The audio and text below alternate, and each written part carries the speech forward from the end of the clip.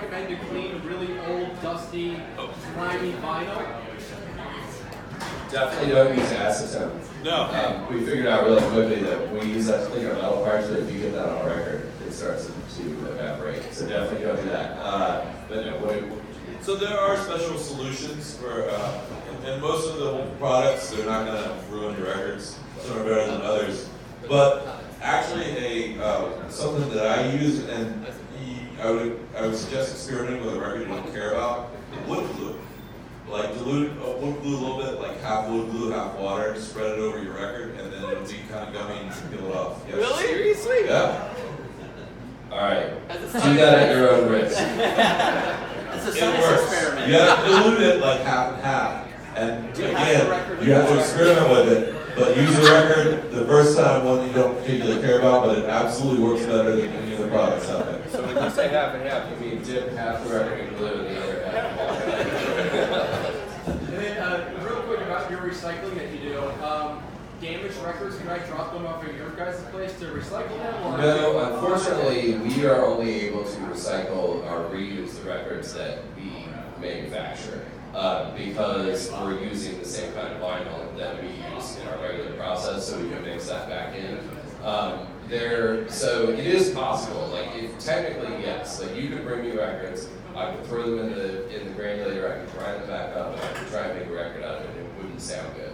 So they're famously in Jamaica. They would do that with old reggae, dub, and ska records. They would literally print the jackets on the inside of cereal boxes, and they would take old records and just chip them up and throw them in. The problem with that is that you wind up with paper in there from the label. And also because those records have existed and been out in the world, they've got dust and static on them.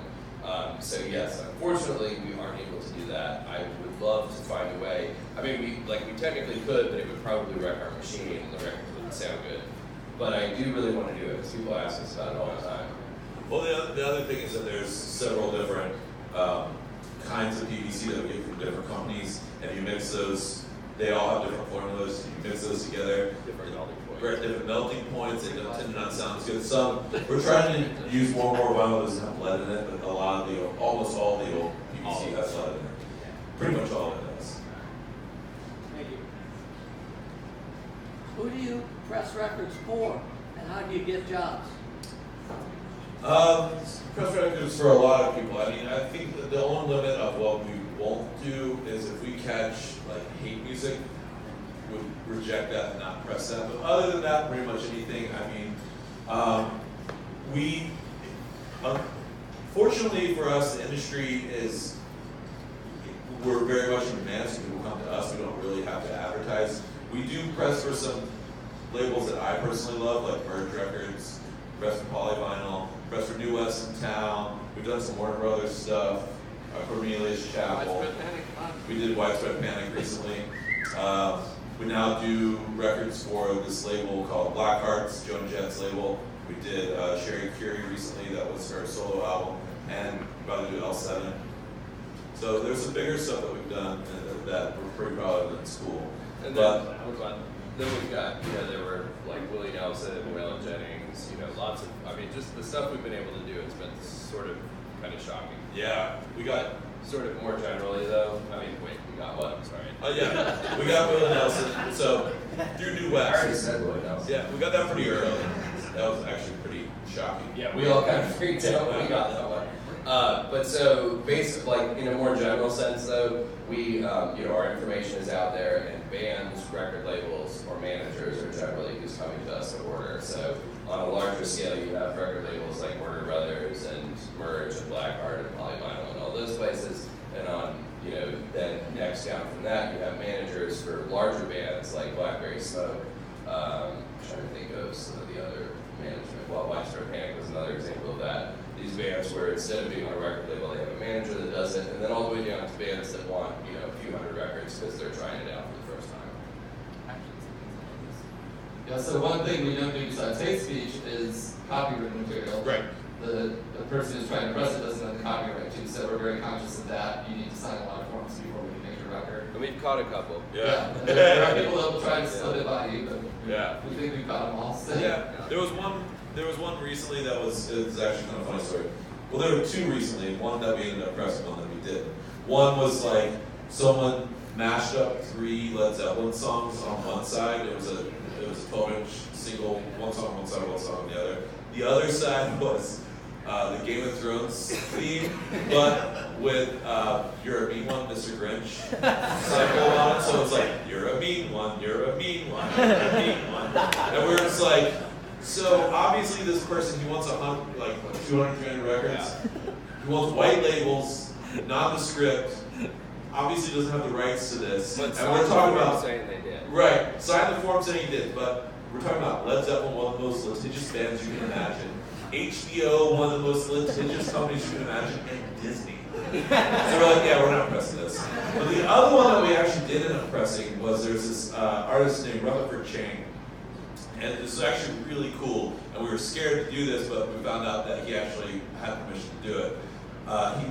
He was famous for buying up copies of first pressings of the White Album by the Beatles. So he took 100 copies of original pressings of the White Album, lined them up, recorded them all into his computer, lined them up at the beginning, and played 100 copies all on top of each other. So in the beginning, you can tell what it is, but by the end of each side, They're out of phase. it gets out of sync, out of phase, and it just becomes noise. So I was running the test pressings on this, and the first thing I heard was back in the USSR. I was like, oh man, not again. He texted me in the middle of the night. He was like, "Well, we're pressing a bad version of the White Album." What? And I was like, I just gotten the new box set of the thing. I've been like, And it just sounded like the White Album through a bunch of effects or whatever. So we looked into it, and actually this guy is pretty famous. You can look him up, Rutherford Chang. Just look up 100 copies of the White Album. And he's been in Rolling Stones. I guess Paul McCartney and Ringo have been to his showings, and they've given him permission. So we actually ended up pressing it. It was actually really cool. I mean, you don't want to listen to it more than once because it sounds like a nightmare. But it really does. Like once you get like the second or third song in, it sounds like something that'd be on Twin Peaks or something. It's just crazy. But the cover is really cool too. So he superimposed, the White Album, he drew all over it or whatever, or drew hearts on it, or colored the little Beatles thing that popped up. So he superimposed all the artwork on top of each other, all 100. So the cover is a superimposed version, and then there's a poster on the inside that has all 100 copies. So that was really cool. But people have to sign the release form saying that they have the rights to this music, which usually covers us, but we have to have plausible deniability. Yeah. So if we recognize music like Led Zeppelin or the Beatles, and we then press it, even though this person signed the rights forms, we could still be sued. For example, there was another pressing plant that their third project, there's a new pressing plant, pressed a Prince album, right? And they have one press. They're a very small operation, smaller than us, and they pressed this Prince album that was after his death, and it was new material, and they got sued. And they didn't think, maybe we shouldn't. You're right. Why are they sending this to us? Why would they send the only unreleased Prince material to us? Maybe we shouldn't press this. Right. These are the things we think constantly. Right. What's common sense? Right. Should we make this? They got sued, they got in trouble, couldn't release it. They were trying to sue the record label that sent it to them, the record label. They lost because they should have known better. And so the thing about the vinyl industry and pressing industry is we pay for everything up front. We pay for the PVC before they pay for it. We pay for sometimes the jackets, sometimes they pay for it first. The center labels, all this stuff, all this money we put into it, usually before we get money from the artists. So when I said they got sued, they didn't get sued. They tried to sue for the money back that they had spent, and they didn't get it. So they put out, I think it was 10,000 copies. That's a lot of money that they lost on their third project, and almost went under. They somehow pulled it out. But basically, this goes back to saying we'll press pretty much anything, but don't try to send us Toys in the Attic by Aerosmith or something. We're watching you guys. Nobody out here do that. Why are records supposed to be stored vertically rather than horizontally? So, are you talking about not setting it on? You can do that for a little bit, but the thing about it is the center of the record is thicker than the outer edges.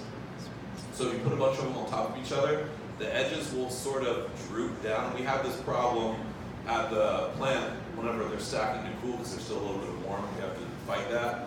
So, you know, if you leave it there like that for a week or maybe a couple days, it's fine. But you don't want to leave it that way for a long time. And plus, the pressure from all the other records on top of each other around the edges, it'll start to droop a little bit. Now, We'll start to wreck your jackets too. it'll also wreck your jackets, and that brings up another interesting point, or at least it's interesting to me.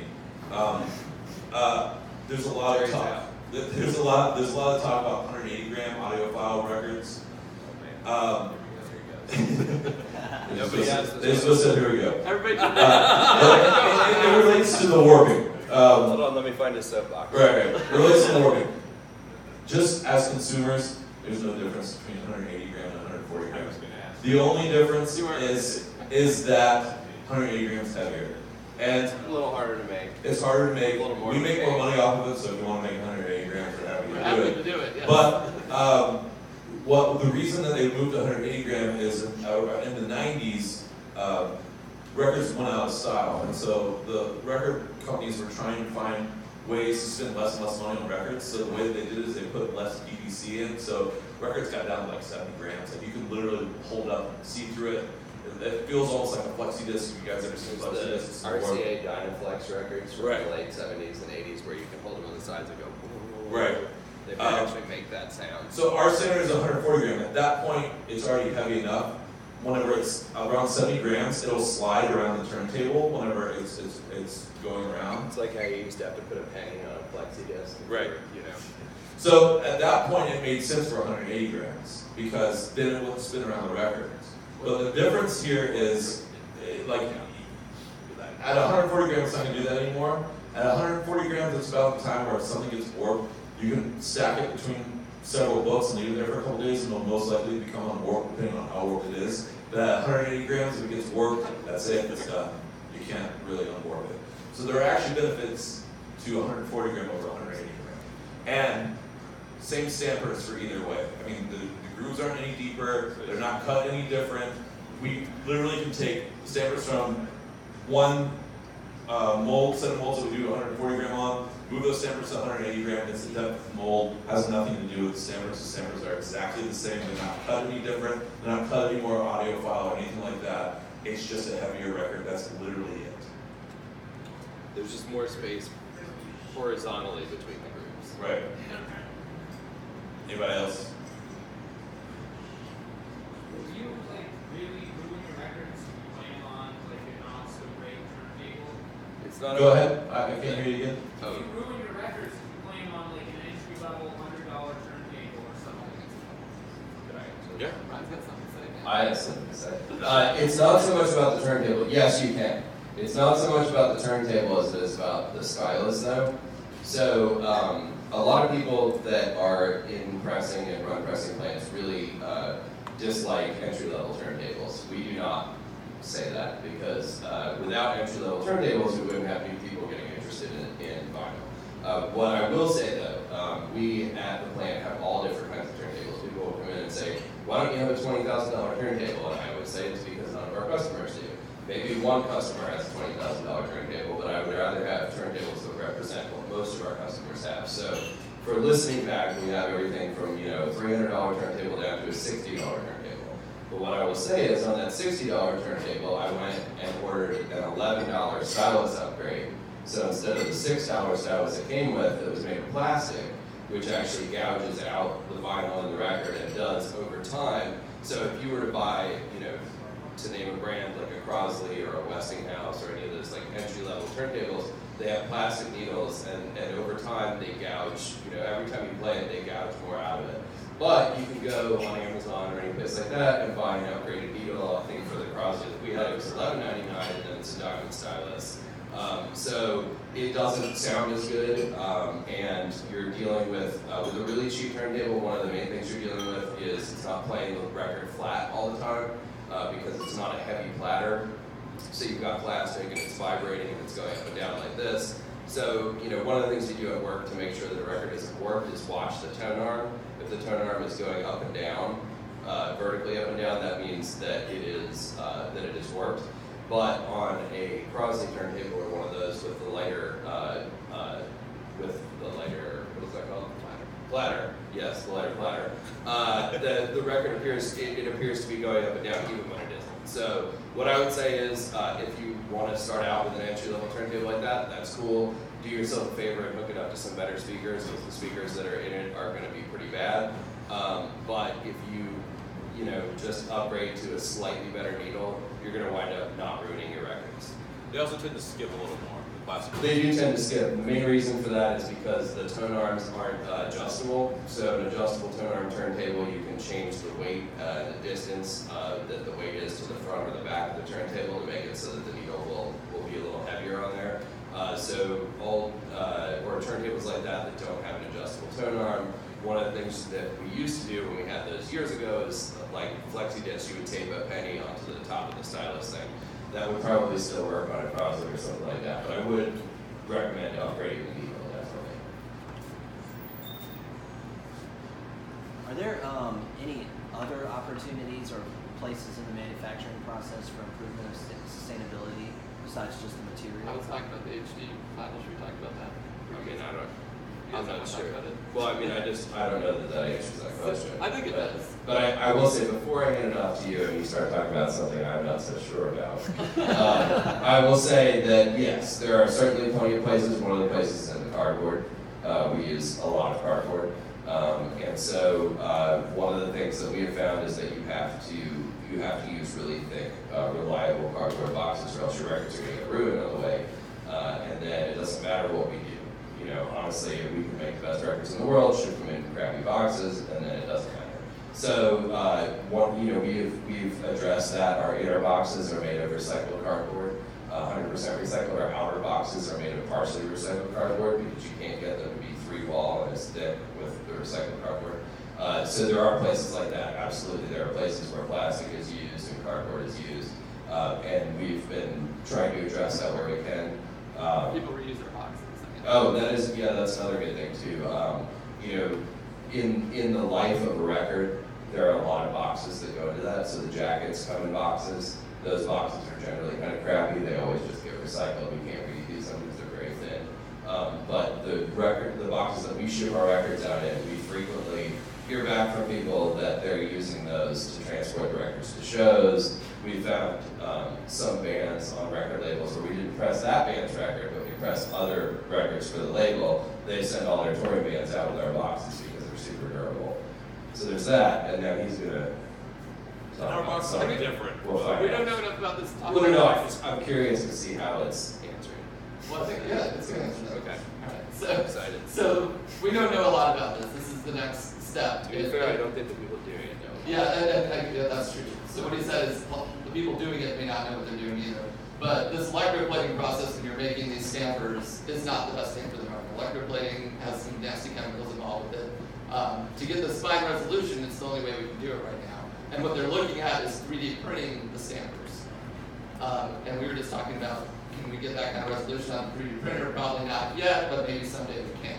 So that would skip this, A, very artistic, but B, not the best environmentally friendly step in this process. So that's where other people are looking. I think our solution of renewable vinyl will probably be easier to come by and I will say in that, we've heard that Cash and I have heard The HD Vinyl team, which is a team out of Germany, talk about this a few times, and it's been very theoretical every time they talk about it. But one of the big things that they're talking about is they're talking about replacing these with ceramic. We're concerned about that for a lot of reasons, just because it's going to be more brittle, there's going to be more issues with that. It's also $20,000 per stamper. But one of these costs us $75, and we can make 1,000 records with it, right? It takes about 2 or 3 hours to make one of these. It takes 24 hours to make one HD vinyl stamper, and they cost $20,000.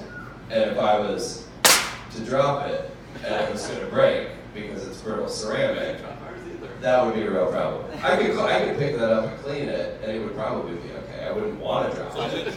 But I could also order another one for $75 and have it the next day. So yeah. Any more questions? How do you know when that's not good anymore?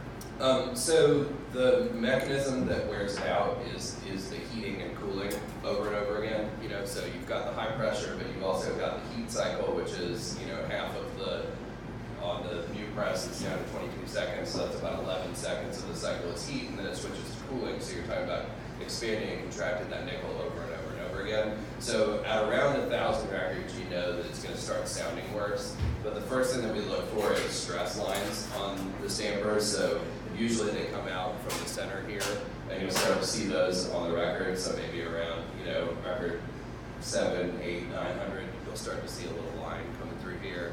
And that's fine, it's not a problem unless it gets into the grooves, and then it's going to manifest as a click. So if you're lucky enough to get the first dozen or so, then are they going to sound better than the last? Not necessarily, because here's the other thing is, what if I'm making 3,000 records, I have 3 sets of stampers? So there's that, right? But then there's also the first few records we find need to be the stampers kind of need to be broken in. So it's usually somewhere in that a few hundred records in. So, and I always, like, people will say, like, oh, look for the number, like try to find the matrix number that says that it was the first pressing or whatever. None of that stuff matters.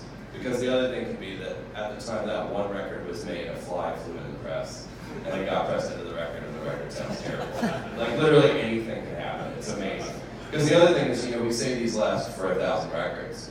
These also could last for 2 records if one of the screws in the machine fell out and fell into it and scratched it, right?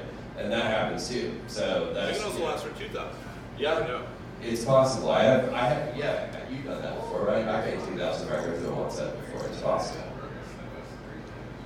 I'm going to go back to the sustainability thing one more time, because we are doing something more sustainable. By switching to these automated presses, we're using steam, electricity, everything much more efficiently than the manual presses.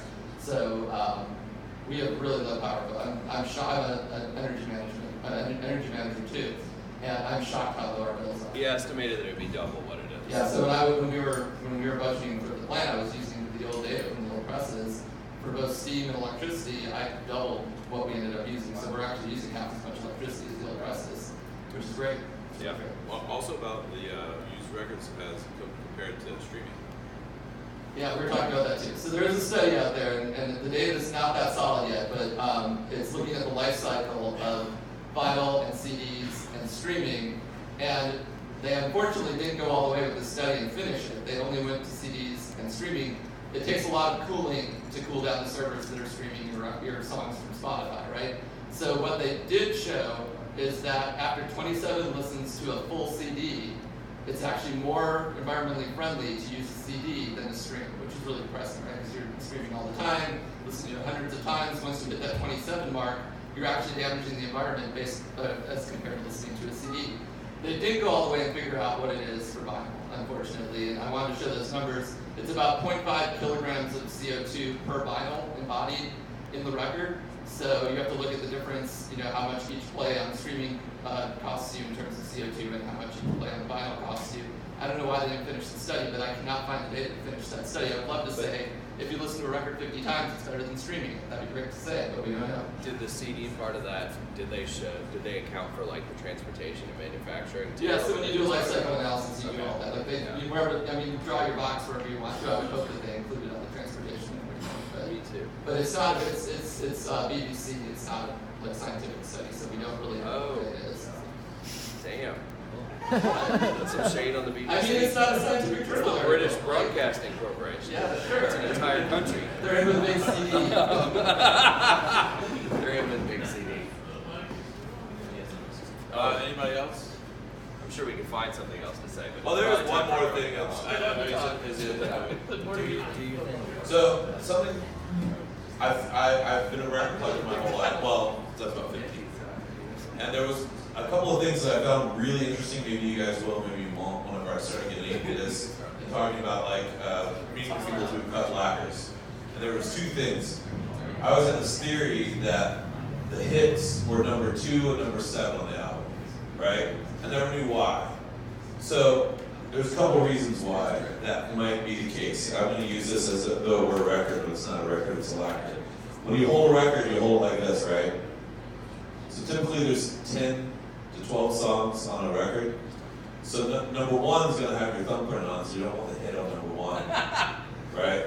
So that will distort the sound, so it's typically number two. And then when you flip it over, it's usually number 6 is the second one, but it's definitely going to be number 7. It's going to be the second one on the second side. And that's why the 2 hits you are typically the second Wait, did song. you just say on it's the because side. of fingerprints? Yes. That is not why it is. It's because of inner and outer groove harmonic distortion. That's what. Hey, Cameron told me. And Cameron Well, knows.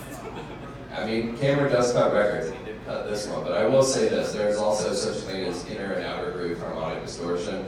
So the closer you get to the center and the closer you are to the outside, you get distortion in the track. So, I will say this, when I'm pressing a record, if somebody makes a really quiet record, it's always going to be a struggle. You're always trying to make sure that none of the ambient sounds in the vinyl are actually getting louder than that. If you start out with a boom rockin' song and end with a boom rockin' song, you're never going to have to worry about that inner and outer groove harmonic distortion. But yeah, so. But I mean, it might be fingerprints. I don't know. Well, according to Cameron, the other thing is the reason that like acoustic songs are on the last bits is they're trying to squeeze enough information on the records so they can be quieter, shallower grooves whenever it's more acoustic-y. So towards the end of a record, when you're trying to fit all that onto a side, then the grooves don't have to be as wide and as far spaced apart. So they tend to put, you'll notice like acoustic songs towards on the last track of either side. The last song, the last track of A side. Or you do really loud songs that you don't care if it's the story, like punk bands or whatever. The other thing that he told me about was 45s. If you notice old 45s, they're tinnier than most like records, like on the album or whatever. 45s that with a center hole, large center hole. If you see a large center hole, it's specifically for a jukebox. You don't need a large center hole for your turntable. There's not really any reason to have large center holes anymore. Some people like it because it's traditional, or they want to put it in a jukebox. But the reason that they were cut tinnier with more high end is because when you put it in a jukebox, you're in a bar with a loud crowd or whatever. The low end doesn't tend to travel as much, whereas the high end does. So they cut it with a much more high end so that it travels in a loud, crowded bar. Those are two things that I never thought about before. Makes total sense, and I thought it was kind of crazy and interesting. Very cool. Okay, we're gonna wrap it up. If you have questions for these guys, I think they're probably gonna hang out for a little bit more. Real quick, we have some survey cards. We do have a little bit of grant money from the NSF, but it's dependent on getting data about these science cafes. So please fill these out. Don't lie. It needs to be accurate. And yeah, let's give one big round of applause for our speakers. Thank you.